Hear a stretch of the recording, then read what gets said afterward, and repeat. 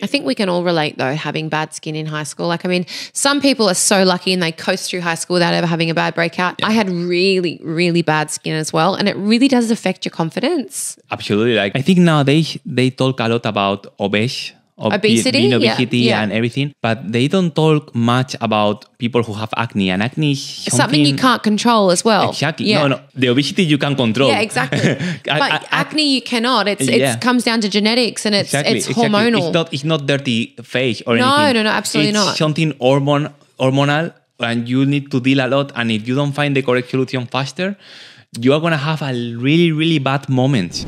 Hi guys, welcome back to another episode of Yours and Ours, the podcast. Today, I have the absolute delight of interviewing no one other but Jorge Darek. Hi. Hello. Okay. I'm so excited to be in this podcast. Yes, we can't wait to get into this. But what we want to explain is that this is obviously kicking off the back end of my interview last week. Now we're going to get to know Jorge in a more intimate way so that we as your hosts have kind of spilled our guts and got everything out into the open so that we can then start kind of getting into it with our future guests, which we hope you guys are going to make some suggestions about who you'd love to see on the show. And also just so you guys kind of know who we are and trust us with giving you advice and making sure that we have opened up enough that you believe in us as well, because this is a real show where we're going to rely on each other and you guys to kind of help push the show along and progress with the guests and the topics we talk about. So we're going to get into it now. Yeah. Now. And just to tell to everyone, like you said, we are gonna now film the podcast, like interviewing me. Mm-hmm. It's gonna be 2 more podcasts, just you and me. Yep. And then we are gonna travel to Australia for holidays. We're gonna be there for 1 month, and there we are gonna be interviewing. We are gonna start to bring guests to the podcast. We've got lots of guests. Yep. Yeah, and I'm so excited to start to bring the guests people. On. So. Stay tuned in our Instagram, Jorge Darek the podcast, and also in the Instagram of Kiki, also on my Instagram, because we are going to ask to you guys who you want to bring us to bring to the podcast. Mm-hmm. And also, we are going to ask you some questions, so we're going to open up the questions box on our Instagram pages and ask you some things about like what kind of topics you want us to talk about. We're going to specialize. We're going to have a month, let's say, dedicated to entrepreneurs, people that have started their own businesses. We're going to have, a month to discuss.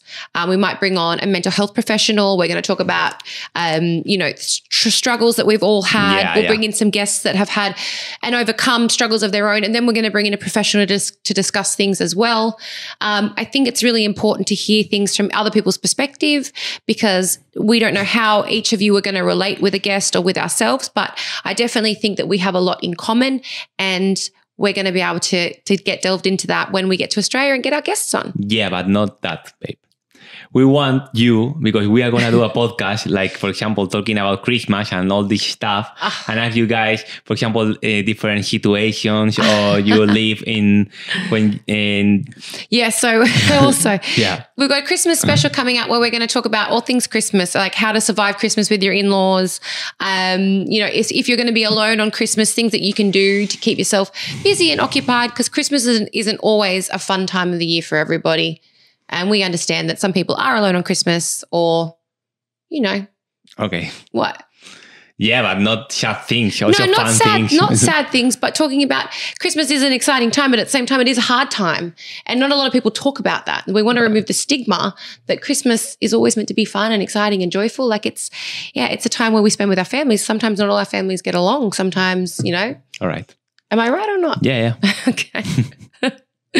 So anyway, we're going to get into this now with Jorge, and I'm really excited to ask you some pretty intimate questions. Yeah? All right. Yes. I'm ready.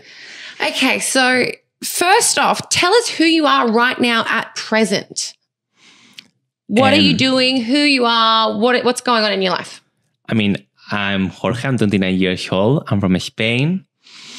And right now, I'm just doing online coaching, like personal training, because I was doing another job here in Ibiza, but I decided to quit that and just focus on our brand. Mm-hmm. It's Jorge Darek the podcast, but not only this podcast, a lot of future goals we have, you and me together, like a couple and entrepreneurs. So yes, I'm doing the online coaching, but not like having a lot of people. Because there's not something I really, really, really like to do, because I really have a lot of respect to the fitness industry and on the healthy lifestyle and everything. And I think the 90% of the clients you have when you're a personal trainer are not people who are really committed with the healthy lifestyle and everything. So people start things necessarily and they don't really apply themselves to it or commit themselves to it. And that can be tedious as a trainer. And I really don't enjoy that. Yeah. I enjoy just training and work with people who really, really want to do a change, who really want to be inside the fitness and changing their lives in a really good way, and not just... You don't want to have to police someone and like they have to take it into their own hands. Exactly, because like I said, I have a lot of respect to the fitness and absolutely to my life. And the thing is, people that really apply themselves and dedicate themselves to doing it, you're just there as a conduit and a mentor, but you don't want to have to chase people to do the check-ins and make sure they're eating their diet. No, I'm really, really, really, when I start with someone in an online coaching, I'm really into that. I brought him almost every day. I'm not going to lie, I'm a really good personal trainer. Yeah. But if I feel like the other person is like... not giving it the full, the full attention it deserves. I know a lot of personal trainers, they don't care because they are just for the money, but me, no. I really like to work with people who are like me. Yeah. Enthusiasts who really want to do a change, who really enjoy eating good, training hard. Yeah. Yeah. And it's also people that have to also realize that it's not a quick fix. They're not going to see results in 2 weeks and go, coach, I've been on this diet for 2 weeks and training for 2 weeks. Why am I not seeing results? Some people expect things to happen instantaneously overnight, and it doesn't work like that. And also people don't have education. No. I hate that. Again, I'm sure, but back in the day when I think I first started training with my first personal trainer, I would say that I would do the sets and I would do this. Half the time I would be on my phone and I would leave. Like, I know what it's like to want to change, but also not have the dedication to do it. And I think that I hats off to you guys that are personal trainers, because I would be pretty frustrated as well at times. So you guys are doing, God's work when it comes to keeping people on the straight and narrow. I studied for me like this, but I realized with the pass of the years, it's something I really want to do. So you've lost the passion behind it merely because, firstly, how many years did you have to study for personal training? I did almost 5 years. See, yeah, wow. You don't study for being a personal trainer in Spain. No. You need to do the sports degree. So you go to the university, do your degree. But you can be a personal trainer doing just 2 years of a small degree, and you can do it. Yeah. But I studied sports science, but just with the goal to be a personal trainer in fitness, not to be a teacher or all that stuff. I understand. But with the pass of the years, I realized I don't like to be a personal trainer who have a lot of clients and just send trainings and workouts and pass. Like I said, I have a lot of respect for fitness, for the lifestyle to train, dedication and that's diet, behind it. and people really don't want to be like this. So I prefer to just do that for myself, study for myself, and save yourself the stress. Myself, and just for the small percent of the people who really want to be like me. Yeah, not for the big. And in saying that though, what would the percentage of people you believe that would come to you over the years that you've been a personal trainer? How many of those people that have come to you that you've taken on as clients have come in all guns blazing, super excited to become, fit and healthy under your guide, and they kind of just drop the ball and they don't dedicate themselves to it? Like, how many people do you see coming through trying to change their lives and they just don't have the dedication? I think the 80%, 85%, 90%, I don't know. There's a lot of people who just came thinking to say, because I have now a personal trainer, I'm doing the correct thing. But the thing is, no, you need to do what the personal trainer is saying to you. Absolutely. I think where people get it wrong as well is that they think that if they change their diet, let's say 30%, but on the weekends they're still eating pizza and drinking beers and they're still having those lazy days where they don't go get their steps in, they think that, most of it's going to, like, if you do the majority of the things, but not all of it, it's going to make a big difference, but it doesn't. You have to fully commit yourself to it. yeah, the thing is the people don't want to do something stable all the time. Like they want to do something really fast, and if they Quick don't fix. see the fast results, they leave. Which is why we see such a surge in people having, I guess this is coming from a female perspective, but you see a surge of women getting liposuction and BBLs because they're too lazy to go to the gym and do the exercises, that people are getting, they're doing cosmetic surgery as opposed to putting in the effort and putting in the work. Yeah. Okay, so as apart from doing that now in your like personal life now, tell us about your childhood and what it was like to grow up in Madrid. Yeah, like I said, I'm Spanish. Yeah. I born and raised in Madrid. Yes.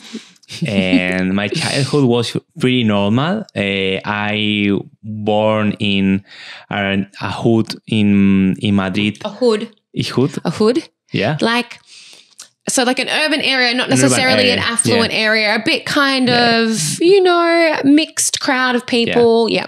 Vicálvaro was the name because, was it dangerous? Not dangerous, but wasn't the good area neither. Right, I understand. Nowadays, I think changed a lot. Yeah. But when I was young, a kid, was different. Yeah. And so there's some areas on that hood were not good. Right. So as children, you and your sister, like if you were walking, you'd avoid certain areas in that neighborhood? Exactly. Yeah. And my parents, my dad and mom divorced really, really near. I was like 5 or 6 years old, and I remember they divorced because they were fighting every single day. Right. So I was with my mom in this place called Vicálvaro, with my dad in other place called Moratalaz, which was also a hood. Okay. Pretty same as Vicálvaro, but was really normal. Going to a public school, being a good student, not calling a lot the attention until when I turned 13 years old. My mom started to be really successful on her job, and she decided to move to a really good area in Madrid. So that make also change from one school to other school, and really different. So you went from, again, like a hood kind of area, whereas a public school, everyone's kind of just keeps to themselves, stays out of trouble. And you've moved to a more of an affluent area, which is like, a more wealthier area. Exactly. More of a upscale school. Yeah. And how much did that change? Like how much did your life go from, relatively simple, humble beginnings to a new school? The change was really big. Yeah. So because in this first place I was living, like I said, I was a kid who didn't call much the attention. I just was living my life, playing video games, being good on the class, not having any problem, having a small group of friends. And like I said, also on the weekends didn't did any social activity with my friends because my dad and mom were divorced, and on weekends was the moment to be with my dad. So I prefer to spend time with him and playing video games at home. So yeah, everything was like this until I turned 13 and I moved to this place. So my life changed completely because this place, the new school, was a little bit like the United States school. Right. Where there's a lot of gossip, a lot of... Okay, so what we'd see on TV and things like that, like it's the popular boy and the popular girl and everyone's kind of spreading rumors about each other. And exactly. Until that moment, I didn't realize nothing about myself, like how I look or whatever. Yep. And I arrived there, and from the first day, me and my sister, we turned so popular. Yeah. New kids on the block. Yeah. Yeah. And for me, it was really, really stressful and really crazy. Yeah. I would say it was a really good moment. But yeah, like me, I never expect all that girls want to be with me, all that boy wanted to destroy me. Fresh piece of meat at school, on campus. Yeah. And I guess I feel like being that age, though, at that time, feeling like a little bit of a celebrity. Was totally like this. I was Colegio Agustiniano was the place. I was like a private school, really Catholic. If someone from the Agustiniano is watching this podcast, can please send us a message and vouch for me because that year I arrived. That year I arrived to the school. I was 13. So all the schools around the area also they know a new guy working there in that school. So it spread like wildfire. This is even before we had mobile phones. How'd they do it? Courier pigeon? Like new guy at school. Yeah, because at that moment it wasn't WhatsApp or anything like this. We didn't have phones. Exchanging notes in class, like almost like a drug deal, like a note in the hand. We had the SMS. SMS? Yeah. An SMS? Yeah. Someone SMS that there was a hot new boy on campus? Yeah, wasn't WhatsApp, wasn't any social media. I mean, MySpace, I think, or Messenger we had. I had MySpace, yeah. Yeah. And I mean, I think I heard about it at my school and in Australia. No, I'm joking. No, I was like this, but also I had a lot of problem with the guys from the school. They didn't like you because you were cute? Yeah. It was crazy. I remember when I started new high school, I started halfway through year 7, which is the first year of high school. And I was the hot new girl at school. And I remember my sister had to drive me to school every day because the girls wanted to bash me. Yeah. Because the boys all liked me and they thought I was hot. And I think my boyfriend was like 16 and I was almost 14. And I was, public enemy number 1. So I know that feeling. Yeah. And fuck you, by the way, if any of you are watching this, girls. That's what ruined my childhood. Yeah, fuck all that guys. Ruined my childhood with your bullying. We could have been great friends. Nowadays, I'm with a very beautiful girl in a relation, so... But I mean, it's very stressful being in high school and coming in halfway through a semester or halfway through a year and everyone already has their cliques. So you start as a new student, all the girls like you, the boys want to, kill you. Yeah, and this started to be really stressful on me because before arriving to that place, I was being really good at class. All my signatures were approved. All your grades. Really good notes or numbers. Yeah. How you call it in English? So it would be your report cards. Yeah, like when they come in after, Jorge's been an amazing student this semester. Yeah. He's blah, blah, blah, blah, blah. And then you go to this new school. Yeah, and I start to have fails. What were you doing? Talking to girls? No, just being in stress situations. I start to live a little bit in that. He was talking to girls. In that age, you are a little bit. But at the end, I'm really happy we live. You also, because I mean, you are a little bit older than me. Well, we are not the same age. I'm a lot older than him, guys. Let's just for the record. I'm 7 years. I'm really happy. Cradle snatcher, as they'd like to call it. You look like my cougar daughter. Yeah. Sorry. Yes. Continue. I'm really happy we grow on that moment of life. Yep. With no phones, no social medias, no Instagram. Absolutely. Because imagine nowadays, I think it should be terrible, right? Well, now that you say that, thinking about how many situations I've heard about in the news and things like that, about online bullying with students and teenagers and crazy. And some girls and some boys, being really badly depressed from that. I think that we really dodged a bullet when it comes to growing up without all that stuff. I think it's crazy. Talking on the landline, extending the extension cord of the phone and running it under my door and talking on the phone all night long was the only way you get to talk to your friends back then. There was no instant messaging. So, and I think it's really healthy that that's how we were brought up. And behind that, you was stressed and everything, but was really good. I remember that moment of my life really happy. And it was like this until I turned 16, why I have a little bit of breakdown because, like I said, my dad and my mom were divorced and always had a really bad relation. And my dad bring to his life a new person.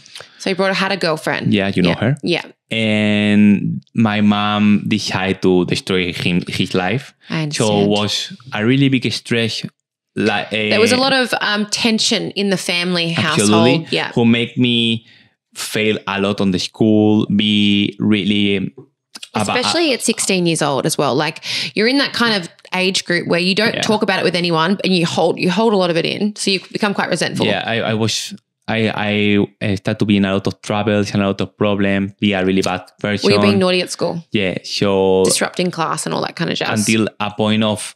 When I finished the year, I passed the course, but they said I just needed one more year to go to university. Yeah. And the last year... So you're in year 11 at this point? That's what we call it in Australia? Yeah. And they didn't let me do the last year to go to university in that school. They said to me, no, you don't continue here. So you got expelled is what you're saying. Yeah. Okay. That's bad. I've never been expelled. I've been suspended, but never expelled. Yeah, I was.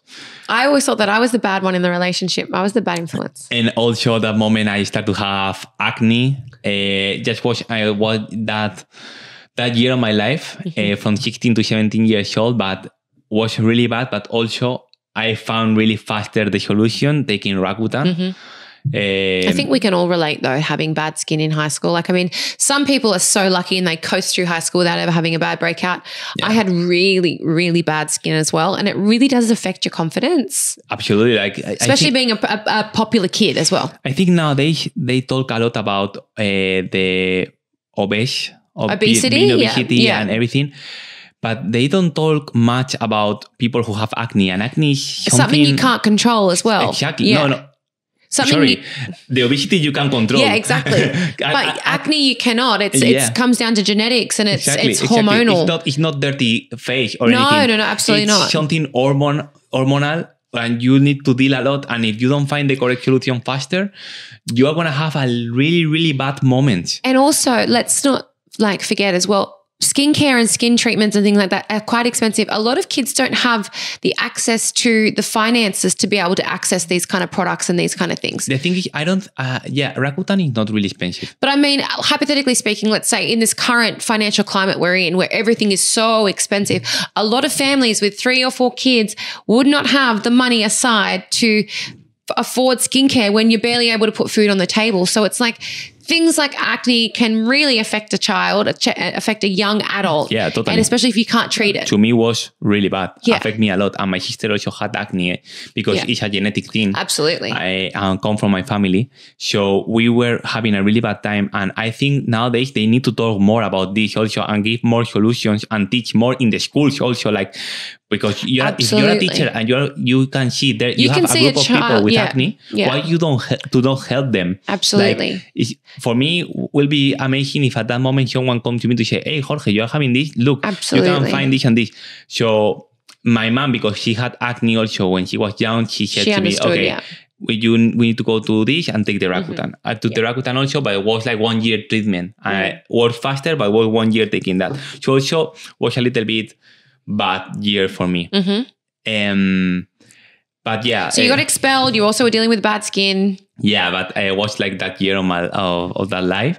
But yeah, give me an insecurity because coming from that year who was like, wow. Jorge, you went from being the cool kid on the block, and then to being expelled because you were acting out because of what was going at home with your family. And then the skin breakout as well, which also would have been a slog to the confidence. Absolutely, yeah. So what did you do when you had to leave school? Where did you go next? Find another school. To finish all the studies and go to the degree. Was your sister at the time back at the old school, the private school? Did you guys separate schools at that point? My sister is still in the school. I was fired. And she's you still got there. booted out of? Yeah. So you went to a new school? Yeah, but in the new school, happened the same when I was 13. So you're hot again because you got the skin clean. No, it was a new, this fucking guy. New guy. I was coming big from a dick really swinging on the quad. I was comes coming in from here. the situation I was telling to you. The things in my home is still the same, but I start to think like, all right, when I was 18, 19, I just need to leave my home and that's it. This is not my business. Yeah. And the treatment of Rakuten was really good. And I arrived to this new school and everything was perfect, but I found the gym. Okay. So this is one of my questions actually. So when I know most things there is to know about Jorge, but I do know that you were competing at one stage and you did win some awards, but I want to know is to what inspired you to get to that point? Because I mean, for a young person who has never really been into fitness and stuff like that, to all of a sudden have this, light bulb moment of inspiration and decide I'm going to start training, really quite dedicated training and diet and start working on my physique and making it my hobby and passion. I mean, at that moment, there's no social media. So nowadays you start to gym because you are following all these people in Instagram and you say, okay, I'm going to go to the gym and be like these people. There was no such thing as going to the gym when I was a teenager. Like we didn't do it. We just went to the beach. So it's because with me and with my friend Alejandro, who you know, we turned 17 and we start to go out at night in Madrid and going to places more than 18. So were you sneaking out? Did your parents know you were going clubbing or were you sneaking out? What is sneaking out? Like you'd say, oh, Mom, I'm staying at Alejandro's. And he'd say, oh, Mom, I'm staying at Jorge's. And you guys would be out on the town. No. Okay. That's what I used to do. I never had in my home rules. Really rules. I told to my father, I'm gonna go with Alejandro tonight. And we're going out, going because to the club. honestly, let's be honest, because they were living all that stressful situation. That's the same thing that happened with my parents. I was given free range. They honestly, they didn't care about me. I was given free range as well. So I can completely relate to you when you say that. Like I was going out clubbing at 16 and I had a fake girlfriend from school who's years above me. Her ID, she said I was 19. Yeah. And I think when your parents go through something like that, I was the youngest. I mean, you're the oldest, but I was the youngest. They didn't care if I was, as long as I didn't turn up in a body bag the next day, it was like, go have fun. Totally. Yeah. It was like this. Yeah. So yeah, we start to go out at night, having fun, everything, but I start to look to the other guys and thinking, wow. But they were older than you, these other guys, right? I mean, they were 18, 19, more, 20. like 20, 22, 23. And I think... Did you ever guys sorry to interrupt, did you guys ever get into any trouble or any fights or anything like that with people? No. I mean, because you don't drink, which has probably helped you a lot. Alejandro and me were always really healthy. We just were out to have fun, him and me. We just listening to music and like there's two types of person. The people who go out on groups, and the people who go out with their best friend. Just one person, And Alejandro and me, we had this kind of relation. We were just going out, having fun. So what were you doing in the clubs? Talking to girls, dancing? Yeah. I mean, honestly, we were always having a lot of girls and everything, but we at the end we never been people who wanted to be. You weren't girl crazy, like let's go out and pick up some chicks. No, I understand. Never. But it's fun going out. Like I remember going out when I was underage too, and even when I was of age, going out, meeting new people, talking, chatting, dancing. But then coming back home and having fun with your friends after a good day, a good night also. But like I said, I was watching the guys who think, oh, I really want to start to look bigger. Yeah. And because I guess we compare ourselves even though we don't mean to. Because I always was really thin, like really tall always. I always was the most taller, not the most, but the tall from a room or a class on the school, everything. The tallest, one of the taller guys. But I'm really thin. I want to start to look bigger in clothes. Put more kilos on my body. Yeah. So I start to go to the gym, and like I said,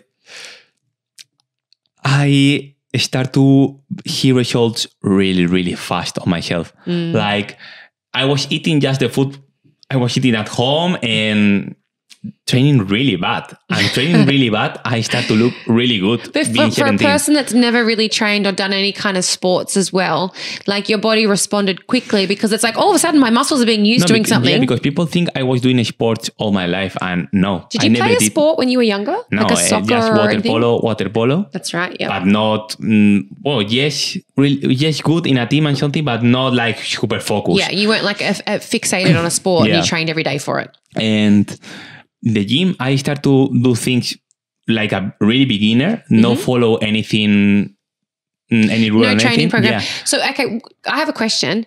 Walking into the gym for the first time as a 17-year-old with no fucking idea what you're doing, was crazy. Walking in with confidence to do that. There's some people that won't step foot into a gym now as adults because they're afraid of not knowing what they're doing. Like that's crazy. A pretty ballsy move. I have to say that's really pretty cool. Yeah, but nowadays you have a lot of information. It's crazy. You can find everything you need on the internet. When I start to working out, like there's nothing. You'd have to print things off at the local library and take it in with you. There was no internet on your phone. Like I never started also going to the gym because the bodybuilding or anything. No. I didn't know what was bodybuilding. Yeah. Like there's a lot of people who say, yeah, I started the gym because I saw Arnold and Arnold was my inspiration. Yeah. I didn't care. I didn't know who was Arnold. Yeah, the guy from Terminator. But yeah. You just watched Terminator with me, remember the other day. Exactly, yeah. Like he was a big inspiration to a lot of people. To be honest, like I didn't show any bodybuilding or anything. I just wanted to start to look bigger, good. Yeah, feel confident in yourself and fill out a little bit. But I start to train, like I said, and see results really fast. So one day in the gym, the owner of the gym showed me and said to me, listen, I see you training here for 2 months and you're doing everything really bad. Tomorrow, oh my God, if you really want to take the thing serious, you're going to come here. Yeah. I'm going to put to you a routine that you're going to follow and you're going to eat as more food as you can from your home. That's it. Because there's another thing people are doing right nowadays, being young and doing diets. Yeah. No. You need to eat. Yeah. Eat as more as you need. If your goal is to gain muscle, right, you need to eat in a surplus. Yeah. Because your metabolism's so fast when you're that age as well, right? Exactly. You need to I could eat anything back then. Your testosterone is here. Yeah. Really high, you know? Yeah. So, the next day, that day I was crying in my home, blah, blah. I didn't want to come back again to the gym, but I said, okay, let's try. But isn't it great that you overcame that inner voice that was like, oh, my feelings have been hurt, but no, I'm going to go back. I'm going to give it another shot. I was really hurt. I cried. I said to my mom, look what he told to me and everything, but the next day I come back. And this guy did to me for the first time a routine of the gym to follow, not a diet like I said, because he wanted me to eat as much as you could. As much as you can, yeah. I tell to my mom to cook more protein, like chicken, eggs, but a lot. And I start to follow my routine. And from the 17 to 18, I really grow a lot. Yeah. So in the gym and all this stuff was really good, but in the studies were really bad. And that year on that new school, I wasn't going to class sometimes. So what were you doing? I need to know. What were you doing? Going to the gym? No, like going but not paying attention. Yeah, okay. And I go out all the weekends and everything. So we pretty much had an identical teenage life. Yeah. I'd go from the club on a Wednesday night to school on a Thursday morning, like a rat bag. So I needed to repeat again the next year. Oh, so you got held back. Yeah. Oh, shit. Yeah. So were you the oldest person in class then the next year? One more year, yeah. Oh, fuck. That's bad, man. That's bad, but it was worth it. But you know what? The thing is, I feel like sometimes as well, like going back and having to like look now. If you look back now, would you think to yourself like, why did I not just apply myself? Like I had enough time to go to the gym and the club and to school. Yeah. And you could have done things differently. For me, it was worth it. Yeah. Because I learned a lot of that year. Also, were you the creepy older guy? Like that's Jorge, he's been held back. Just 1 year. Okay. And there's a lot of people also who repeat. Okay. Yeah. And I grow a lot as an adult because I wasn't going to school, but I started to responsibility. Have friends from the gym and everything. Yeah. I learned from other things of life. Yeah. So I turned 18 and the owner from the gym said to me, listen, it's coming the Arnold Classic to Madrid. It's an event here in Spain of bodybuilding. And I need you, if you want to work there with me, just checking the names of the competitors. Okay? Doing the registration. I say, okay. Yeah. But I didn't know what was. So you were just like, cool, this is, I'll come help. Until I arrived there and I discovered the bodybuilding. And what was it like? What was your first, I want to know, like, what was your first initial reaction to seeing these super tanned, oiled up, massive juice head guys? I fucking love it. Because I can imagine, I've been to fitness expos. I worked at a fitness expo with Ronnie Coleman when I was in my 20s. And it's like, they're gods. Like I'm a girl and I don't look up to that kind of thing, but there were people there losing their minds that there was Ronnie Coleman there and there was Flex Lewis or whoever this other guy is. And I mean, it's crazy. So I can understand. Yeah. And we come back again to the thing of this was 11 years ago. We didn't have the information we have nowadays. Yeah. I didn't know what was steroids. Yeah. I was thinking that people just were on protein and creatine. And BCAAs. Yeah. And just training every day for 5 hours at the gym. Training a lot and eating a lot of protein. Right. So you see those guys in like the cartoons, are they drinking the raw eggs? Like, do you think that's just how they got their muscles? Exactly. So or eating spinach like Popeye? I'm thinking, I want to be like these people. Yeah. So I remember eating all the protein bars of the event, thinking, eating all the supplements, thinking like I'm gonna be so jacked, like I'm gonna be I'm gonna be a bodybuilder. Yeah. So the next day I come back Do to the you just have gym. a really bad stomach ache and I no muscles? to Rafa, the guy of the owner of the gym is Rafael Ovejero. He's also the Spanish president of selector of the IFBB. Mm-hmm. So I said to him, I want to compete one day. And he told me, no, forget that. Because he was a really busy guy and he also supported me, but not like a coach. Yeah. So I say, okay, pues I'm going to research by myself how to do a good bulking with 18 years old. And also I start to work in like a waiter in a gay club. Okay. PK2. Pecados in Spanish was a really good moment of my life. And this is in Madrid? It's in Madrid, yeah. Have we been to this club? No. Because I've been to a club with you. No, which one would we go to? One day I will show to you. Okay. It's in the street. There's McDonald's.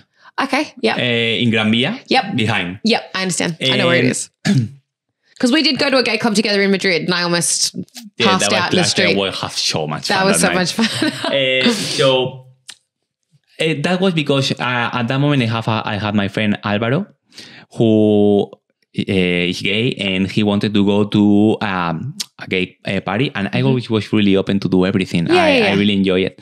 And also I started to check at that moment the gay people were the people who more take the care of their bodies. And I wanted to learn about bodybuilding and be more stronger. So I went with him to that party, and the owner of the party that night told to me, hey, I have a party, another party is PK2, and I have waiters working shirtless. And every Saturday, you want to work? And I say, of course, yes. Yeah. So at that moment, I was working at that night, and they pay really, really good for that moment and being 18. And I start to pay my supplements. I mean, it's better than working at McDonald's or something like that. Like, you'd be making tips as well. A little hot thing like you. The boys would have loved you. I was working like almost 3 years on that place. Yeah. It was so beautiful, that moment of my life. I met a lot of people. People were really, really good, really open, really fun, really friendly. It was amazing. Yeah. So with the money I was earning at that place, I can pay my bulking, my supplements, my food. It was all for the bulking of the supplements. Yeah, and that also I was studying the course for fitness. But I was doing good. Okay. Not the course of fitness, the last course. Oh, that's right. So you were still okay. So you were high school still doing your last year repeated and working at a gay club. Yeah, imagine that was crazy. That's crazy. Actually fucking crazy. I was going to the school. It's like me saying, okay, this is equivalent. Look, this is my example. Me saying I had to repeat my schooling, or I was going to university, and it's like half the girls in America, they're all strippers while they're going to university because they make such good money in tips. Yeah, and you've got such a young, hot, supple body. Why the fuck not? Absolutely. Was amazing. Milk that shit for all you can while you're young. And every Monday I come back to class and I had a new different story to tell to everyone. That's so good. Really good. So you were the coolest guy at school again. But in a different way. Yeah. It was really good, like more adult. Yeah.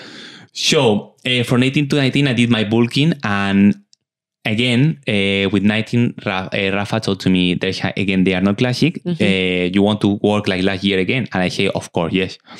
So I was working there, and the day I was working, one of the youths from the competition come to me to say, wow, you look really good to be young. You need to compete. And I say, no, I'm not ready to compete in bodybuilding. And he told me, yeah, but you can compete in men's physique. And at that moment was the first year of the men's physique division, which is the guys who go with underwear. Shorts, yeah. And when they start, nowadays men's physique are really strong. Yeah. There's not like when they start. Yeah. Because I have had a friend that did the men's physique, and I think he won in Perth. And he was, again, quite a lean body, very like muscular, really great shape, but not that super bulky jacked. When they start men's physique, they wanted like models with a little bit more strong. Yeah. But they were looking like surfers vibe, yeah, you know? Exactly. And especially because you had the board shorts on as well. Exactly. So I said, all right, I'm 19. There's competitions in Madrid in 5 months. I'm going to find a coach who is going to prepare to the competition, to the contest, and let's see what happens. Yeah. So I find my first coach, Alfonso. And I said to him, okay, I want to compete, blah, blah.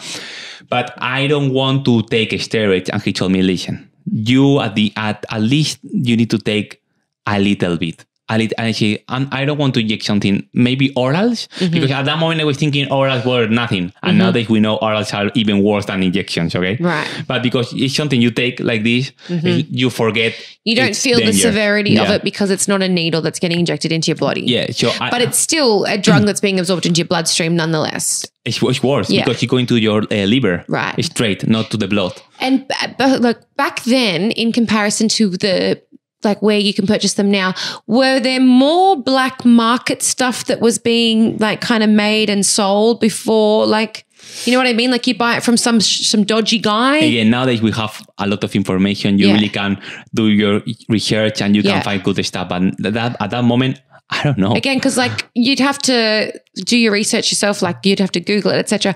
But I feel like things are so readily available nowadays. But back then, was it like you'd have to get it from a dodgy guy in a dark alley and totally. That scares the fuck out of me. Yeah, so I was doing all my preparation naturally until 4 weeks before the contest, and I started to take Anavar for the first time. So I was taking that 30 milligrams. It's like 3 pills per day, and I was thinking by myself.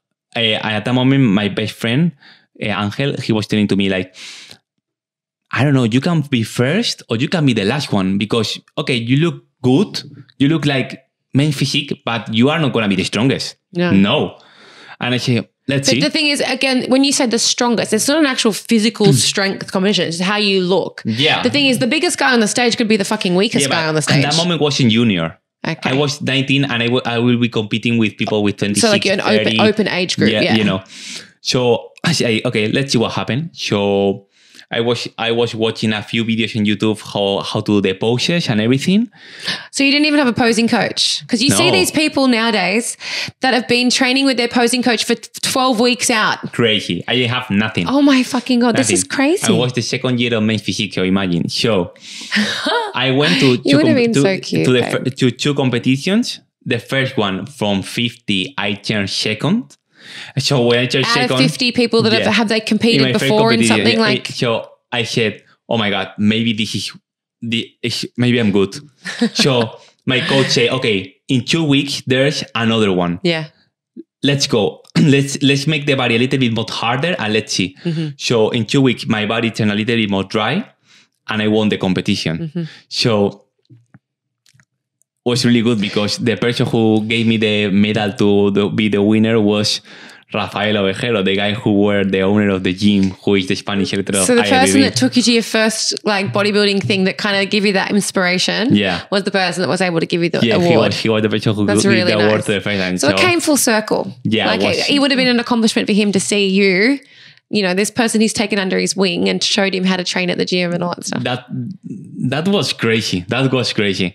And I remember needed to leave really fast the competition because, like I said, I was the youngest always, and I wasn't really strong. I was like the main physique body. Yeah. But in a bodybuilding contest, it was really difficult to understand why this guy is winning. Yeah. So every people from the crowd were like, "What? Oh my gosh!" Yeah. So me and so my it's mom like a running, soccer riot, so to speak, almost. Like, what the hell? And I remember being crying, really happy. Oh my gosh! Yeah, it was really good. So, how many people were in the crowd? I have to know. Like thousands? Thousands? No, thousands. No, but hundreds. Hundreds. That's great. Yes. So the next week. Rafael Ovejero said to me, "Listen, next year you need to try to be the selection of Spain to represent Spain for the European Championship. You need to go to the pre-selection first, and if they choose you, you go." So I say, okay, but until next year, I didn't have any goal. So for the first time, I realized the mental breakdown of not having any goal, being really, really focused in something, in a contest and everything, and start to eat different, put all the weight, all the water retention, didn't know what was happening, didn't know. I was 20 at that moment. Yeah.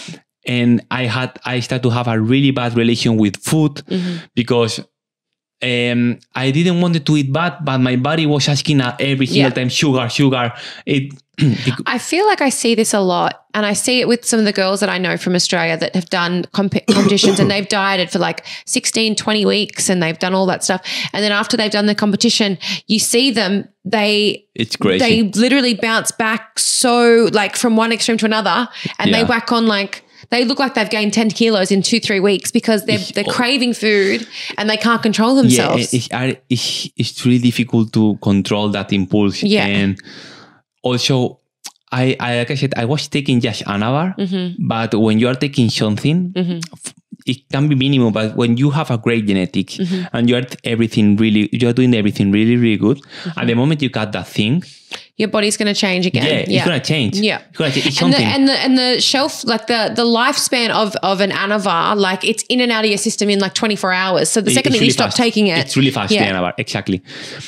And for me being 20, didn't understand what was happening. Also starting to look worst. I was looking... Feeling like the top of the very, very pinnacle of your form. On my prime. I came to a little depression who I didn't understand at that moment what was happening to myself.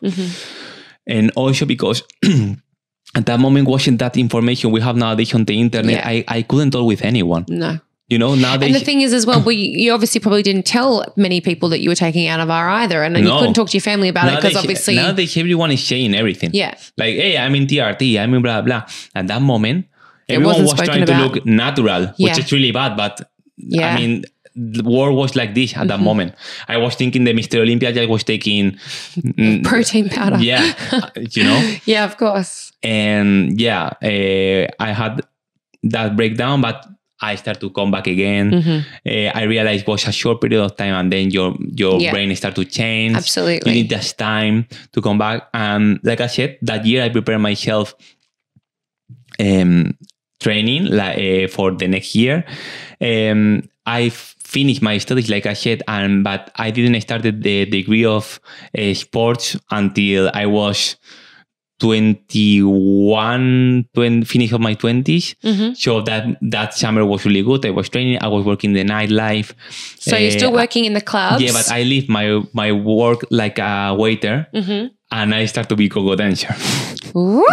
Yeah, because the owners of the parties, you got a promotion. They show me and show this guy now looks really good to dance. At that moment, nowadays, it's not a thing to be a dancer in nightclub, but back on the days... I feel like it's still a thing. No, babe. I mean, we don't actually even have go-go dancers really in Australia at all. Yeah, but in Spain was a thing. Okay. I mean, I've lived in LA and stuff like that where they've got go-go dancers. And I mean, even being in Ibiza, like every club that you go to, they've got their performers.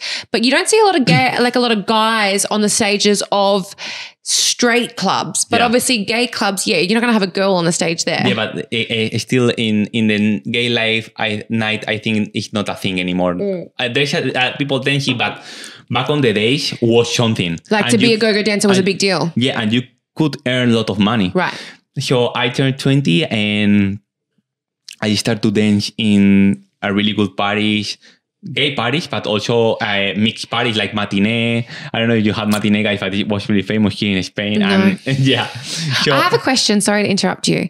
During all this time when you were so young, dancing in these clubs and things like that, did you ever feel like you were, being exploited? No. Or did you ever feel unsafe at any time with anyone trying to make sexual advances at you or anything like that? Like people grabbing you inappropriately or trying to offer you sex and things like that? I think everyone who was working in the nightlife, you are dealing with drunk people. Yeah, because I used to work as a barmaid. Like I used to serving cocktails and things like that. And even being a girl, being out in a nightclub, you're still walking the gauntlet. Like I used to do the modeling competitions on the stages at nightclubs. And again, I'm just asking because I know as a woman how forceful a drunk straight man can be. So I can only imagine how forceful a drunk gay man could be when they see a really sexy young guy and they know that you're straight. They probably be like, oh, I'm going to change him. I'm going to make him change. You know what? I need to say always in the gay atmosphere, everyone was really good. I have still having really, really good friends from there. Of course, in every place you are going to find stupid people. Yeah. But that you're going to find everywhere. But for the most part, it's generally like, again, in Australian gay clubs as well, a lot of my straight Australian friends, the guys like to hang out at the gay clubs because there's no aggression, there's no testosterone, there's no competition. They can actually go and have fun. And like, for the most part, everyone's very open-minded, but I do know that there would be people that don't necessarily have that open-mindedness that would think, oh, if I go into a gay club, all these gay guys are going to try and attack me. But it's not like that, is it? Totally. Like I said, I was always really open-minded with everything. And I really find really fast the straight night is really bad in compare with the other one. Yeah. I mean, we love going to gay clubs. We love our gay clubs, don't we? You and me, we had the best party in the gay club with my friend Justin. Hi, Justin. Yeah. Hi, Justin. But I think the mentality is very much different because in a gay club, people go out to have fun and dance. Exactly. In a straight club, people go out to pick up chicks or girls go out to pick up guys. They're drunk and aggressive. Exactly. I think so. I think there's definitely a hookup culture in both aspects, but I think everyone in a gay club's out to have fun. If they hook up, it's a bonus. But if you go to a straight club, people are literally going out hunting for girls. Totally. Yeah. So I mean, I feel preyed upon. And because I wasn't like this to go out to pick hunt girls or anything.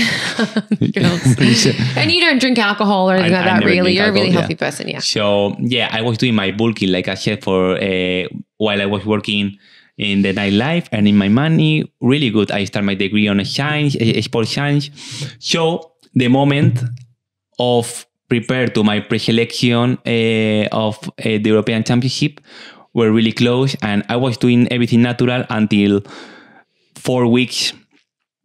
To the pre-selection, I arrived natural, not taking any stuff. Yeah. And they picked me up to go to the European Championship.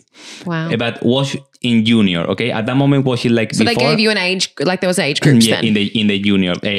I was 20 to 21, and you can be junior until 23. Okay. So when I was choose, my coach say, okay, let's do again the Anna bar until the European Championship, who I was out 4 weeks out or something like this. So I achieved a really good body because I did a really good natural bulking before, and I earned muscle because when you are 20, 21, 19, you can grow a lot really fast and natural. Right. What happened? I arrived to the European Championship, and yes, I was looking good. The Anabar do their work, but the thing changed. I found all these people were different. So really the level of competition was So I turned again. They probably weren't natural, and they probably were on steroids for a really long time. Yeah, and also taking into consideration you're working as a go-go dancer, you're probably doing a lot of cardio as well. No, but I was eating too a lot. Yeah. But I turned 6.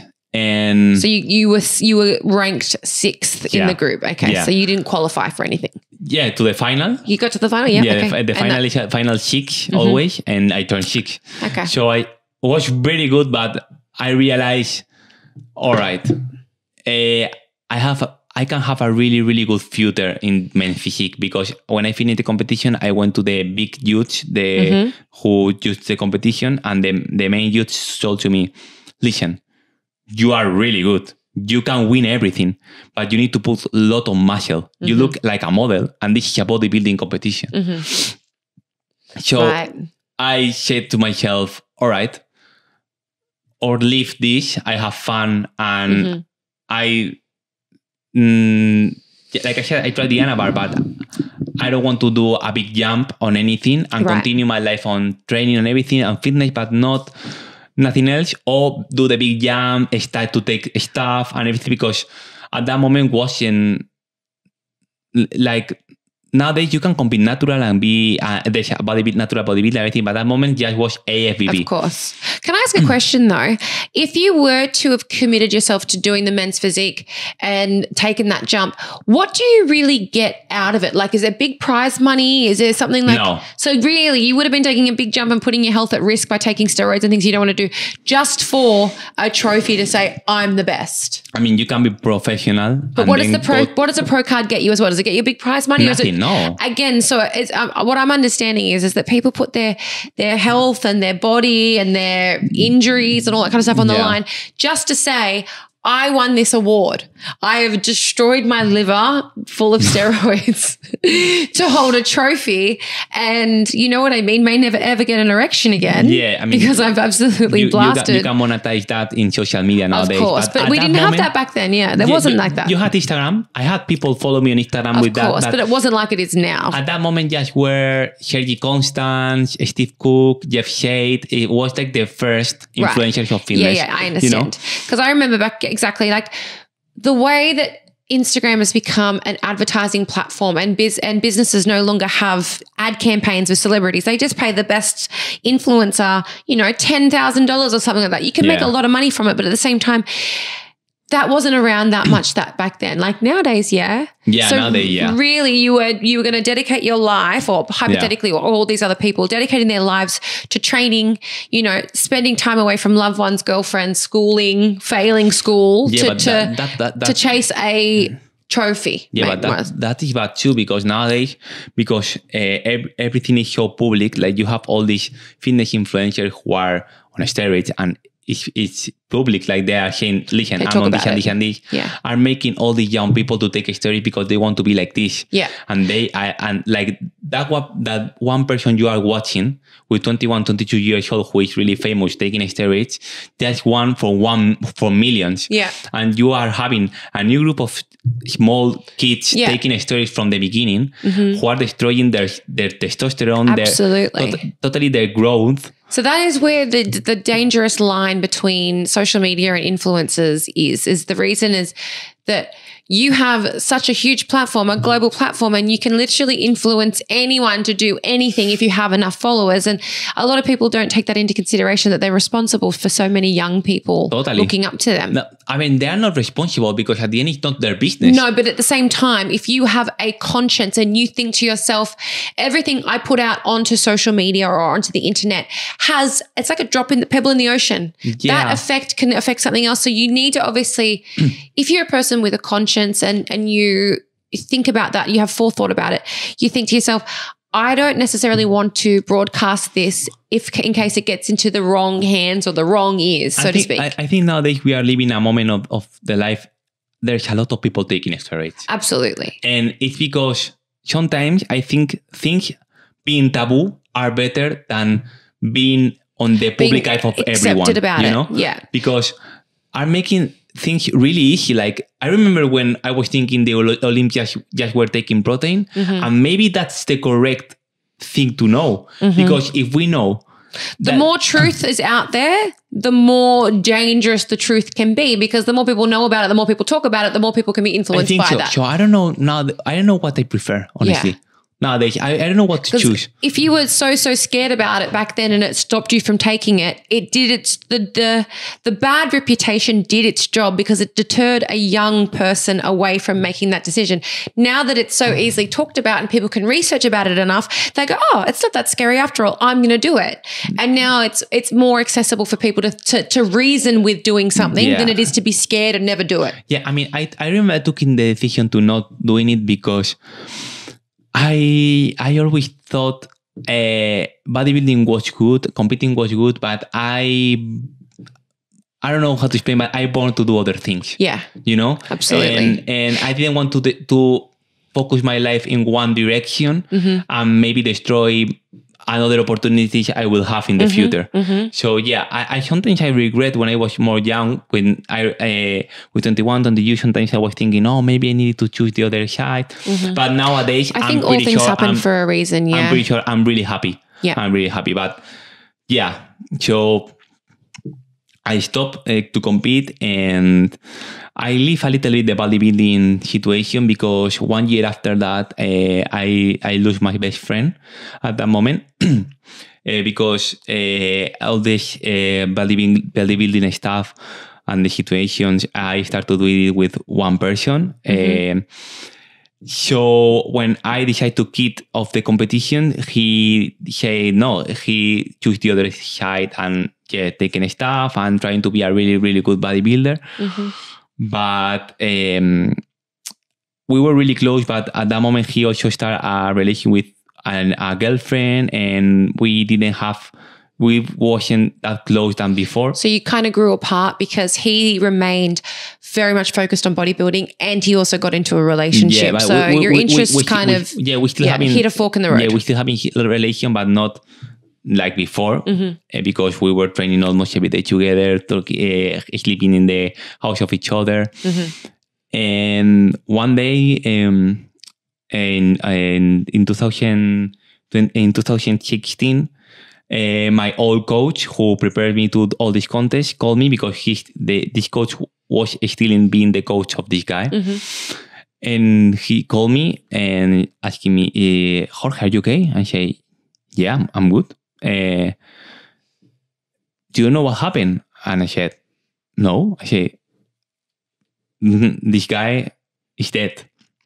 Is that how he said it to you though? That those are the exact words? Yeah. Oh my gosh. So that would be really confronting to hear this. I think you and me, we talk about this sometimes. Yeah. Like when he told me that, I react really cold and like didn't realize what this guy was telling to me. So he told to me in the morgue he was. So I declined him. I called my friend Alejandro and told him, listen, this guy is dead. You need to come with me to the morgue and check what was happening. I don't understand that. But like I said, I was really cold. I didn't realize nothing. Before going, you're probably in a little bit of shock, and you haven't really accepted it or processed it yet. Before going to that place, I met with Alejandro. We were going to take a coffee, chilling, relax, normal, okay?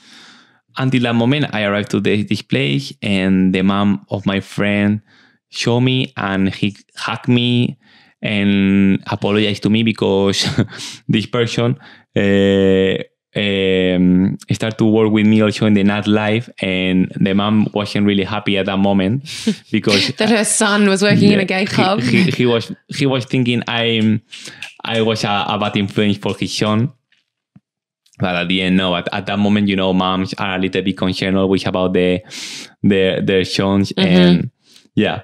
So I went inside the room and I saw him. And I was shocked. I had like a blackout. I felt like you would have gone into shock is what, you would have literally gone into shock. I had a blackout. I remember feeling like my world, the planet was going closing down. in on you, yeah. Like, I don't know how to explain. Yeah. And I sit down and start to cry a lot. They bring me water.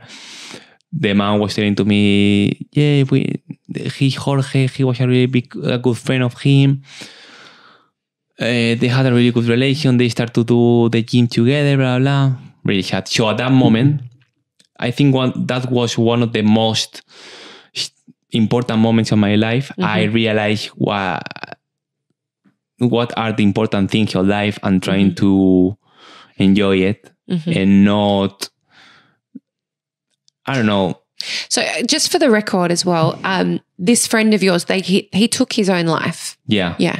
But I did you know that he was suffering with depression or dark thoughts or, you know, insecurities or? I absolutely. I think was it from the training and the bodybuilding or from a mix of things? I think it was a mixture of everything, but of course, when you are really young, like we were 20, 21, and you start every single time comparing with yourself with other people. Absolutely. I think comparison is one of the most dangerous things for young people. Exactly. I definitely think that like having access to things like social media and the internet definitely really does create a lot more problems than what it solves when it comes to young people and having a lot of dysmorphia of yourself. Absolutely. Distortion of your body. Absolutely. You need to be really strong to go...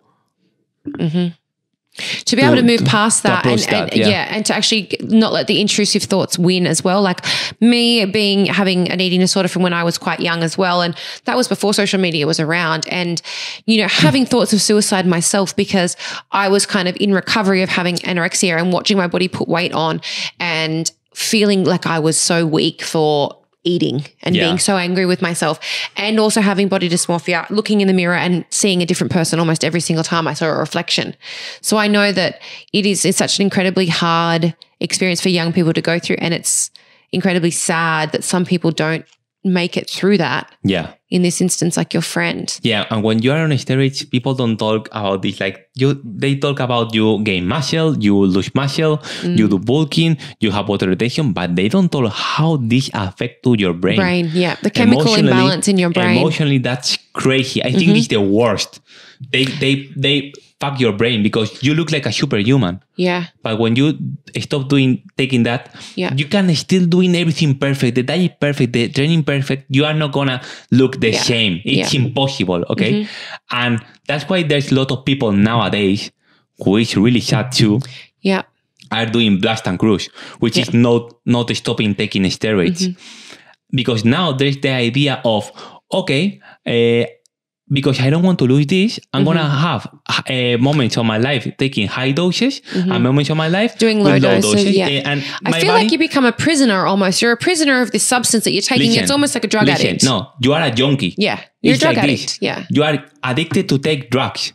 Drugs, honestly, drugs don't exist drug addicts who are people who are addicted to take something. Yeah. You know? And I think as well, what we need to remember, what we don't understand is the fact that in any case of mental health or mental disturbance or psychosis, it is generally a chemical imbalance in our brain that causes people to have, a myriad of psychological problems. When you're taking drugs, it is a chemical. And when that chemical is causing an imbalance in your brain, it is the same thing as having an actual psychological problem. So you've got a chemical in your brain, you're taking a drug, it's causing your body and your brain to react differently to what it normally would function like. So it's more or less when you're coming down off drugs or steroids or whatever, it causes a very bad imbalance. Exactly. Yeah. And people don't talk about that enough. No. I don't think. Nowadays, it's like everyone is taking. Yeah. It's crazy. But I mean, a lot of people are also like, again, on the other hand, taking prescription drugs and taking illicit drugs, and their body becomes so reliant on them when they stop taking them, they go through depression, suicide, psychosis, all sorts of things. I think that, it is so incredibly dangerous that we take things not thinking of the worst case scenario, because you've heard so many people do it like lightly, but then one wrong thing or one wrong dose or one badly made drug, whether it's a steroid or an ecstasy tablet or whatever, can literally render you either brain dead or dead. It's just so life is so fragile. Yeah. Yeah. So that makes me also be more a part of bodybuilding for a long time. Yeah. Still training, of course. I always love gym. Gym is the best. Yeah. Gym is the best sport to recommend to everyone. Because it's not competitive. You're only competing with yourself. No. Going to the gym, doing hypertrophy is the best for everyone because you are making your muscle strong. And also your mind, though. Exactly. It's really good meditation. It's really good. And you are making your body better to against any bad injury or when you tear sick or everything, you are going to be more prepared. Absolutely. So going to the gym is really good. So I was still going to the gym, training, looking good, but not obsessed. Yeah. And studying my degree of sports. So I was 21 at that moment, being normal. I still was working in the nightlife, but I started to think maybe I'm going to quit soon. Yeah.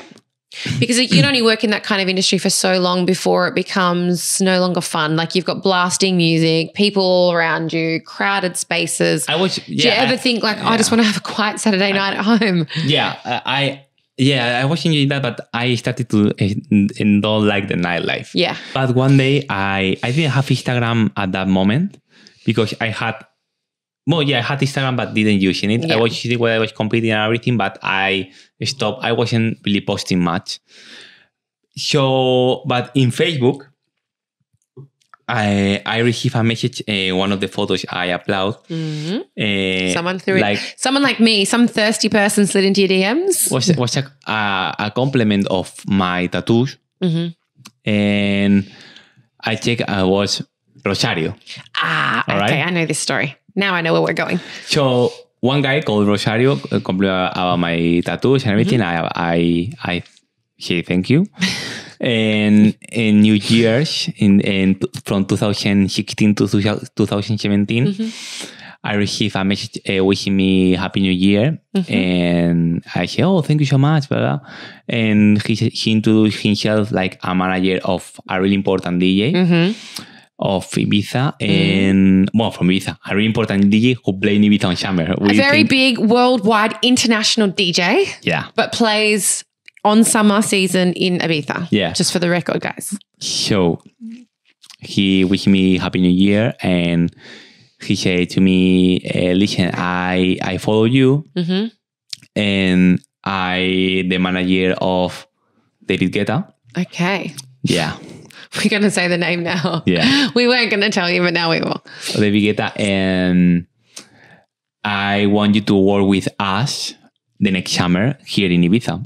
And at that moment, I didn't pay any much attention. Like, did you think it was a hoax, or do you think it was real, or were not really interested? I think it was fake. Yeah. Was fake. I mean, how many times do we get the scammers like, I'm from Nigeria, you've inherited $1 billion emails, and we just yeah. But so but he told to me, yes, I'm coming from Madrid on February. Let's have a dinner, and I show to you what is my plan. If you like it, yeah. If not, it's okay. So February arrived. And tell me, how was the dinner? How was the plan? One car arrived to my home to pick me up and bring me to the restaurant. Right. Which was fucking crazy. Yeah. So you've never lived like something like this before. Like no one's, there's like a little Pretty Woman moment where they send the limo to your house and you're like, what the hell's going on? And I arrived to a really expensive restaurant in Madrid. Yeah. Kabuki. It's a Japanese restaurant. Okay. We love Japanese. And this guy, really tall, really charismatic. Was he by himself or was he with David Guetta? No, it was himself. Okay, right. Okay. Arrived and he said, hi, I'm Rosario. And we have a really good dinner. And he said to me, listen, I'm the manager of this person. I was following you and I think I like your image to be the brand ambassador of... Yeah, like the face of the summer posters, PR, advertising. You need to come on summer to Ibiza, spend the summer here, but you also will come with us to different places in the world. And you're going to be also in the parties in Ibiza dancing because I showed you a go-go dancer. I said, okay. Sounds like a fucking plan. So I accept, and on May, I moved to Ibiza. And where were you living when you moved here? I was living in Marina Botafogo. Okay. All right. Almost the same place. Really? Yeah. So you've been there all this time. So this is something I don't know, guys. Yeah. So I arrived there and everything was crazy, honestly. I don't know how to explain. In the beginning, everything was unreal. Like amazing new life, like wow, like luxury. Traveling in jet planes, dancing in apparently the best parties in the world. So my first time coming to Ibiza was 2014 and I came 2015, 2016. I did all those years and Ibiza was so different to what it is now. Like it was incredible. Like I feel like, I mean, that time and you were younger than me as well. So that time would have been so electric to be here and just the energy of the island and all the people. Listen, I'm going to tell you something. Okay. We are going to go to what happened to my mental at that moment, but I really need to say Ibiza changed so much from, I mean, my first season was in 2017 and it's crazy change from that moment to now. I can't imagine how it changed from 2010 or 2000s. Absolutely. Like, it's crazy, but I was living like a really a glamorous life of a really famous person, but honestly. also a life of excess as well, because it's late nights. Exactly. It's late nights. It's early, like staying out till early morning. It's on your feet all night. It's absorbing a lot of people's energy. And I start to post on Instagram and I start to have a lot of followings and everything because I was always in like the best things. But I am in a short period of time, I realized all that things, it's fake. Yeah. It's fake. Like So really, very similar to what I was living when I was living in LA. Like private jets, going to events, celebrities, and then you just go, what is this shit? Everything is glamorous, everything is wow. Yeah. But you start to realize all the people are in these places, not all, but almost it's fake. Yeah. I start to realize the VIP table with all these fake people spending a lot of money.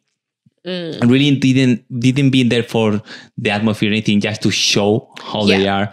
Gotcha. Knowing all these people, I was thinking before I met, oh my God, they are my someone I would love to follow. And when I met you in person, in real life, I realized, oh my God, they are fucking shit. Yeah. Or like you see, for instance, like someone that looks like they've got their life together, and then you see them when they're out and they're partying and they're just either fucked up on drugs or they're alcoholic or they're, you know what I mean? Like, but all the famous people are acting like really assholes and and it really it puts a sour taste in your mouth of that lifestyle. Yeah, so I arrived to a moment like I said, oh my God, I really need to leave this stress situation, which I was learning a lot and having fun, but also starting to lose yourself a little bit. Yeah, totally. And realizing this is not what I want to me. No. And I was 23 at that moment, and I'm really happy that happened to me with that age, because I learned so fast what I really don't want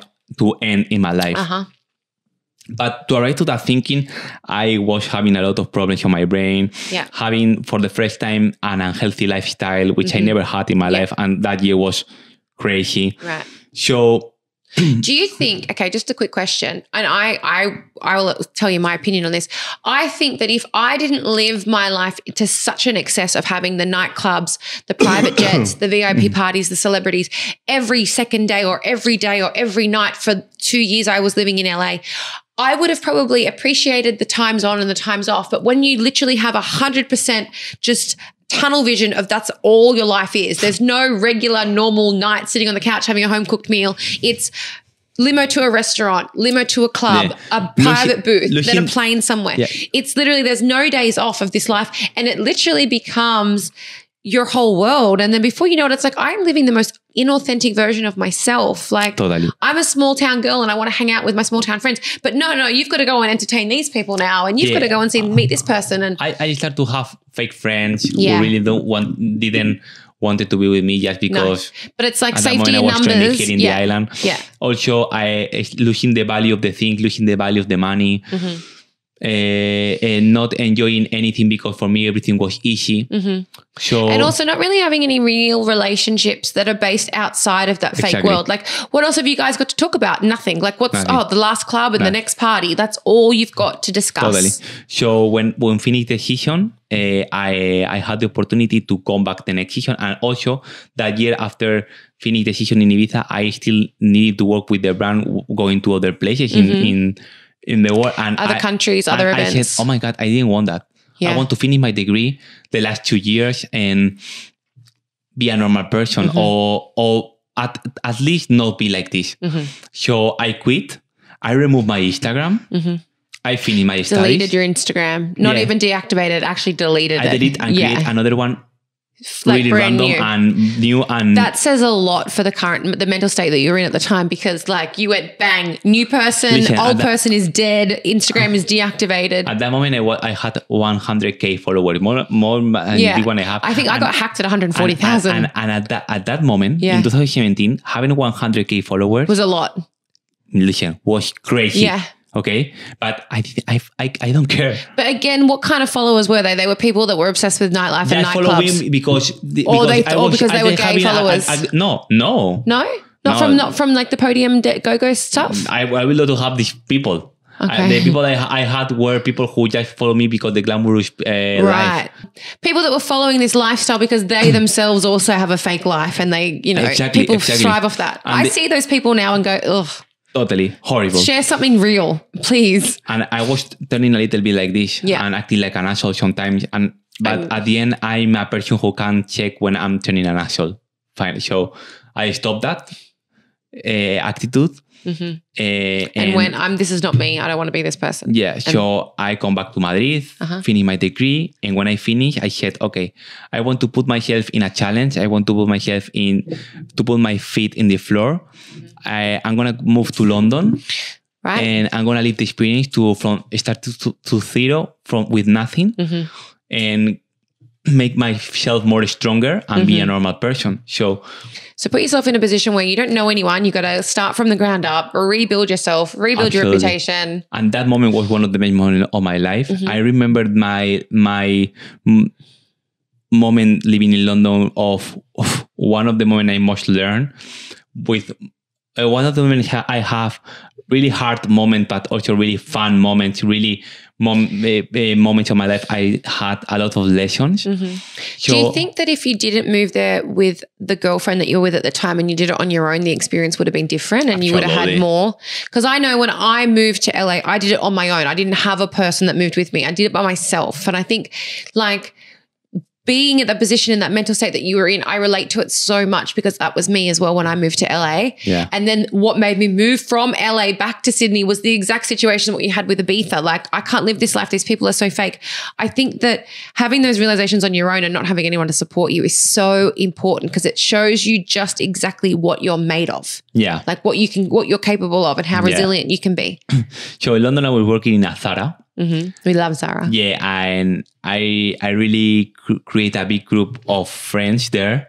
I had so much fun there. I was working in a really good area of London, in London Square. It's like Chelsea. It's Chelsea, the neighborhood Chelsea. So I was really good there. And then I started to work there as personal trainer. And was my first experience being personal trainer in London. So one-on-one, face-to-face, not just online really coaching. Good, honestly. I learned so much in London. And you learned pretty much how to speak English while you were living in London too, didn't you? Because you didn't really have the full I was thinking before going to London, I talk like English, now, okay? And when I arrived there, I was thinking, oh my God, I don't know how to talk in English. I don't understand no one. But again, you got to remember British people speak really fast like I do. We have our own kind of accent in our language. I can understand to you 100% but you of spend everything every day you with talk. me. No, but I arrived there thinking, I don't know how to talk in English. And I also learned to learn a language. I don't know another but English. You learn another language when you are in a stressful situation. You just you have to adapt. Yeah, you have no other choice. Exactly. It's eat or be eaten in that kind of environment, isn't it? So of course I had my ups and downs at that moment, but I remember that really, really good. Yeah. And I didn't miss anything. Because you felt like you're on your own. No one knows me here. I can literally start from scratch. I'm literally a brand new baby just being born into London. Yeah. I'm who I want to be. I can say who I am and be that person and no one knows me from my previous life. Crazy. No one knows anything. Right? Yes, that's crazy because I remember I was working in Zara being like one more from the group. Yeah. And thinking like... 6 months ago, I was in jet planes and... Yeah, but the thing is, in the jet planes with who? Like, exactly. I feel like when I was living that lifestyle as well, I was like, I was just a pretty face on a hot body and no one gave a fuck what I thought. There's nothing. Yeah. Right? No one cared what I thought or what I had to say or what my opinion was. It was like, shut up and look pretty. Exactly. And work. I was working, at Wet Republic and all these nightclubs and stuff like that. And it was like, no one gives a fuck if you're a smart girl. They just care if you're hot. And it was a really lonely lifestyle. So I know exactly what you felt like when you had to leave that. Yeah. So the thing is, the COVID arrived and I needed to come back to Madrid. And I come back after 4 years almost. Not living with my father or my mother or anything. So you'd been out on your own for 4 years and you had to move back in with your dad. With my dad. I know Jorge's dad really well. I really love his dad and I love the house that they live in. I know it very well. Yeah. And it was so cute. Like you're going to tell the story, but it's so cute. You guys reconnected over COVID. Yeah, I know for a lot of people, the lockdown situation was really stressful and really bad, and I understand. And very lonely for many people, and very scary for a lot of people who got sick and lost loved ones as well. And the jobs and everything, losing money. Yeah. But for me, it was amazing because we were just me and my father at the moment because my sister he stayed in London because my sister was living in London too. Yeah. Maria. Hi, Maria. Alone by herself, not with me, but alone. And the partner of my father wouldn't be with my father at that moment because the COVID. The father of Laura died. So she needed to go... Of COVID? Yeah. Oh, that's so fucking sad. So she needed to go to her hometown to stay there because the lockdown, and he couldn't come back to Madrid. So it was just you and your dad? Me and my dad in the lockdown. Jorge Senior. And from Monday to Saturday, I was doing a really, really, really good routine. Having my meals, eating really health, filming every day a new training in my room with stuff like chairs, tables. I've seen them. I have seen them. You had the chin-up bar in the doorway and all that stuff, didn't you? Not any weight or anything. No. That's crazy. Yeah. Okay. But the thing is, you were very resourceful. If anyone's ever seen the show MacGyver, have you seen MacGyver? It's a guy that can literally make like a bomb out of a matchstick and a piece of chewing gum. You were the MacGyver of the home workouts during COVID. I maintain myself really good. And that moment I earned a lot of clients at personal training. In the moment of my life, I had most clients. And on Sundays, my father and me, we cook every Sunday a new different cheat meal. It was burgers one Sunday were the new famous burgers from the home. They would make and draw and illustrate their own menus. But the menus were written in English, by the way, weren't they? Yeah, my father is like this. He likes That's really cute. Yeah. And they would illustrate the picture of the burger and explain what it is, like succulent beef patty, bacon, sizzling bacon, spicy barbecue sauce. Yeah. Really cute. Another night, the Sunday Mexico night. Burritos. Mexican fiesta. Yeah, really good. So that's actually really cute. I'm sorry, but for me, it was a really, really good moment in my life too. And when we finished the lockdown, I had a really good base of clients, a personal trainer. And I said, okay, what am I going to do next? I have an option to stay here in Madrid and be a personal trainer here, or trying to, again, get out of my comfort zone and put myself in another situation. And what was the other situation you put yourself in? Going back to Ibiza. I don't know why you did that. You'd be a totally different person. You know what I mean? You did all that soul searching to leave Ibiza because you said you didn't like the fake lifestyle. Yeah. And you made a beeline straight back here. Because I feel like the fake nightlife of Ibiza, but I really enjoy the island. Because let's get one thing straight. Ibiza is a really beautiful place to live. The only downside of it is that it's because it's a tourist destination. It is new people coming in every day, every week, so to speak. And the people that are the locals that live here and work here, literally you guys are working your asses off for those 6 months of the year. Yeah. Because it's a seasonal place. And summer was arriving. I was thought, okay, I'm not going to stay here in Madrid with everything is closed and there's no life. It's so hot and you can't do anything. Yeah, I prefer to be in Ibiza, which is still COVID restrictions, but it's going to be something. And people with money are going to arrive there and maybe I can have really good clients. So I moved here in 2021 again. And at that moment, I have contact here from my previous in 2017 being here. Yeah. And also I contact again Rosario, which at that moment was the manager of the Vigueta. And in 2021, he had a real estate of villas and everything. So my idea when I arrived here was being personal trainings, but I find a new concept of job. Yeah, which is concierge. The VIP concierge. Yeah. Which is what brought my attention to him when I first met him. So at that moment, 2021 was still in COVID restrictions, like I said. But it was still for the people that could travel, still coming here. Were like a lot of private parties, a lot of people with money who wanted to rent villas at that moment, a lot. Because the clubs were closed, the parties were in the villas. Okay. People who wanted to book restaurants and everything. So I started to move. So you went straight back into the nightlife scene again? No. But you were hanging out at parties and going to private parties and going to parties and all that kind of stuff? No, not much. No? No, I was...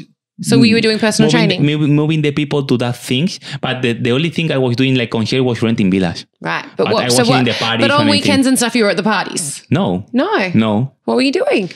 Nothing. Just chilling. Just honestly, I had my friends coming. Yeah, you know, I'm not a party person. Yeah, okay. I like the techno vibe and the DJs. He likes the techno music. Yeah, but at that moment we're in Paris of DJs. Just in August, started to open a few things, and I went, of course, to watch Black Coffee. Yeah, and, of course. Yeah, but yeah, I start, honestly, it's true when you are saying, I start to lose a little bit my mind again. Yeah. I feel like on find it easy money, not working much. You lose the value of working hard. It's I hate to say it, but it doesn't matter how strong your morality and your willpower is. You unknowingly will start to become like the people that you spend time with. Yeah. You unwillingly and unknowingly start to talk the way they talk and discuss the things they discuss and see things from their perspective because you're spending so much time with them. And before you know it, because you're such an easily adaptable person and you're such a friendly person that you realize, hang on a moment. Like, I'm hanging out with people that I don't really agree with their opinions, but because we're all having a good time, I'm going to go along with the flow. And before you know it, you're like, hang on a second, I'm with people I don't really like. Yeah, let's be honest.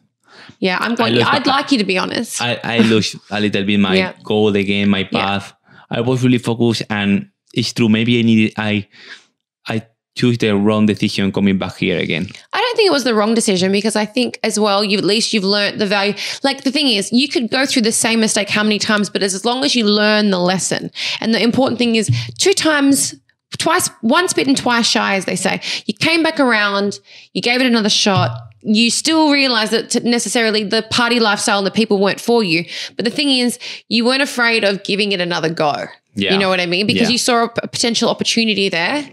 Yeah. And you want to make money and better yourself. Yeah, and working less and having less stress and everything. Working less.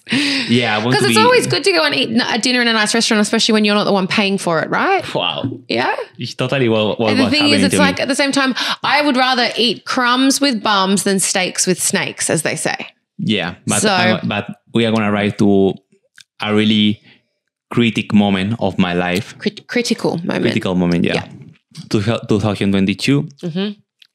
I was living this lifestyle really easy, really fun, really no problems in my life, nothing. But you appear in my life, and I have the biggest no? How you call it? What are you trying to say, baby?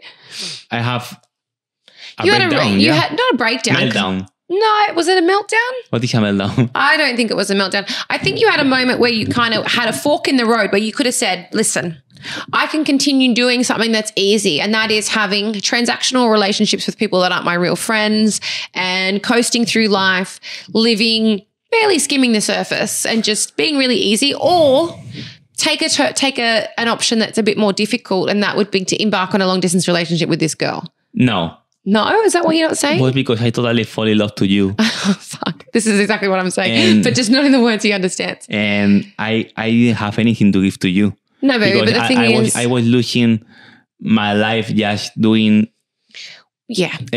fun and easy stuff. But the thing is, it's easy to do that and kill time. Like, as if you don't want to be crying. Like, you know, I know I'm not happy with my life right now, but at least I'm out having fun, not while I'm not being happy with my life. You're not going to sit at home and be miserable. Yeah. So the thing is, then when we met, it was like you were sitting at home missing me when I was back home in Australia, and you could still go out and have parties and stuff. But then you realize going out to those parties, it's like, these people suck. Yeah.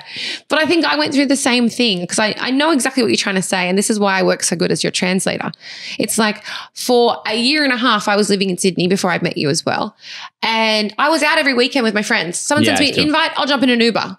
The second that you and I started dating, someone would send me an invitation to go out for somewhere on the weekend, and I'd be like, it's not worth the $20 Uber, or it's not worth going and sitting at the dinner and drinking 4 or 5 drinks, having the hangover the next day and feeling like shit, or missing the gym. I think it put both of our lives into perspective a lot once we met each other, because it was like, I can coast still treading water in the same spot I was last year and the year before, or I can swim in my own direction on my own. It's going to be a lot harder, but at least I know I'm going somewhere, as opposed to the people treading water, having fun in the same nightclub every 3-4 weekends in a row. I'd rather be on my own, knowing I'm going in a direction that's going to get me somewhere in the long term, even if it's swimming against the current. But also another thing was happening, like I was always living really easy, with no caring about any problem, anything. I always were people who was really open to help me. But But what happens when that help dries up? What happens when the party people that pay for the dinners and pay for the table and get the drinks and organize the holidays, when eventually they've all moved on and you're left kind of still, you know what I mean? What happened when you want to be that person with you? Like I wanted to give you everything. Yeah. I wasn't ready. And I had in my brain, like, choose the easy and stupid life and not work on this beautiful girl who appeared in my life, and she gonna teach me what is important. I had to push you, didn't I, a little bit, baby, to realize that. Work hard, be an adult, be a man, and start to create your future. Everything for the first time, finally, with this person. Yeah. And was really hard. Of course. Because I was so in love to you. But it's super scary as well, because like I said, when you start hanging around with certain people, or you're in a certain lifestyle, or you're in a group of people, and you're going to do what everyone else is doing because it's easy, and you've got like safety in numbers, and you're never really alone, even though you're probably lonely, but you're always in the group of people that are doing the same thing. So it's like you can either go with the flow of what everyone else is doing, or you can swim against the current on your own, and it's going to be a lot harder. And I think it shows real bravery to go like, you know what, I'm going to take this decision when you met me and you thought, I'm going to have a long distance relationship with her. I'm going to really have to go out on my own, start making my own money. Live with me, to be one, to create something. But I mean, none of this even would have happened at all if we didn't, like, both of us believe in us. Can you not, please, Mia? If we both didn't believe in it, it would never have happened, you know? Yeah. So I think it was a group effort, you know? And yeah, at the end, we end here. And I quit all that stuff. And like I said, right now I'm doing online coaching. Just honestly for living, because not gonna lie, I don't want to continue this for a long time. I of course, I would love to have people, but just people who are like me. People that are dedicated. But not just doing personal training I'm going to have as more clients I can to, no. Some people will bring on 50, 60 clients and just give them the same copy and paste program. Yeah, but I want to create all the goals you and me doing together, and growing our brand and be with you. And I'm really happy for all this stuff you were teaching me this year. And I apologize also for maybe put sometimes you in a really stressful situation. I put you this last year. I think I grow up a lot. Grown up a lot, yeah. Yeah, and I think you have.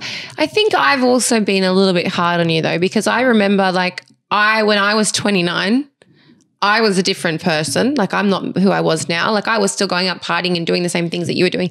Everything was really easy. You know what I mean? I worked to live and, got by with what I needed and just had the best time ever. And I think that when something really important comes your way, that you have to make a decision, am I going to chase what I want, or am I going to settle for what's easy? And you had to step up. Yeah, I think we are really good for both. Absolutely. For each other. But I think the lesson to be learnt in all of this as well, though, it's like, I'm sure everyone out there that's watching this right now, I've had so many opportunities where there's a fork in the road and I could choose something really scary or to stay where it's easy. And I've chosen where it's easy so many times. And I knew myself, fuck, I should have taken that opportunity. When it came to us, it was like, I know if I don't take that opportunity, I'm going to regret it forever. Exactly. So sometimes you just got to get the balls. Yeah. Your metaphorical lady balls, ladies, if you're watching, and men, your balls, and just go, I'm not going to let a good thing pass me by, because it's going to lead you to the best possible version of yourself, which is us right now doing this podcast, talking to all you guys at home. And all the goals we have. And all the goals that we have. And it's like, trying to stay motivated and stay on the straight and narrow in that process. You've got to go against every single thing that you've learnt from, teenage years until your adult life. You've got to actually go, normally my habit would be to run when it gets hard. Yeah. I have to fight against it. Like a person trying to give up drugs or smoking, you've got to fight against the temptation to do the easy thing. Yeah. Says me, who's just drinking 2 glasses of wine, and I just went and bought a vape because I was dying for it. But sometimes you've got to, you've got to do the hard thing, and you've got to give up things that aren't good for you and follow what is right. Yeah. So I'm very proud of you. Thank you, baby. And this was a very intimate discussion. I think, like, do you feel lighter Absolutely. having had this conversation? Yeah. You've got all this off your chest. Yeah. Now, in saying that, this is now the favorite time of the evening. Which one? Spanglish. Spanglish. Spanglish. Spanglish. Spanglish. Spanglish. Spanglish. Spanglish. So, this is going to be a lot more fun because I've had 2 glasses of red wine. Yeah. But I just fucking needed one, you know? It's almost the end of the year. I got really excited about tonight's events and tonight's episode that I just had to have a glass of red wine that turned into 2 glasses of red wine. Today start. You're going to start. I've got so many words for you, but go. Hi, guys. We are in Spanglish. And today we are going to teach Kiki the days of the week. Yay. I know a few already. Because she's almost 2 years with me and she don't know the days of the week. I know some things, So but here I just we don't have know them. the days of the week and the days in Spanish and in English. And you need to choose which one are. All right? Okay. So let me, can I start? Can I read it? Yeah. Miércoles. Yeah. And I know this one only because I know the translation of it because we watched the show on Netflix. Yeah. Miércoles is Wednesday. Very good. If anyone watched the Netflix series Wednesday, that's what it's called in Spanish. Okay, we have Wednesday. Okay. Now, lunes. Lunes. That is Monday. Wow. I know that because most places here are open from lunes to sábado. Sábado, yeah. So, sábado, which one is? Sábado is Saturday. Oh. Viernes is... Let's go. Fuck. It's Viernes night. Friday. Yeah. Yeah. It goes last Friday night, by the way. Exactly. Last Really Friday good. night. All right. We have miércoles, we have lunes, we have viernes. I've done sábado. Sábado. Martes is Tuesday. Very good. Fuck yeah. All right. Jueves. Jueves is Thursday. Very good. Because I know Domingo is Sunday. Yeah. So, okay. Now, no watching it. Tell me the days of the week. Fuck. Come on. Yeah. Monday. Lunes. Tuesday. Fuck. Martes. Yeah. Wednesday. Miércoles. Yeah. Jueves. Jueves. Thursday. Thursday, jueves. Viernes. Friday, viernes. Viernes. Saturday. Sábado. Domingo. Sunday. Very good. Okay. Very good. Very good. All right. Now it's my turn, ladies and gentlemen. All of my Australian friends or anyone that's been and travelled to Australia, you'll be very familiar with some, if not all, of these words. All right. I'm going to ask you, and I'm not going to give you a hint. These are some words in Australian that people don't understand. We abbreviate a lot of stuff. I don't know if you can see this. I don't know if you can read this. But the first word is Devo. What do you think Devo means? Definitely. No, you're close. Devo. Devo. Yeah. Like if I was really sad, I was really devastated. Perfect. Yeah. All right. What about servo? Shervin. So if you were going to go somewhere and you're going to put gasoline in your car, you're going to go to a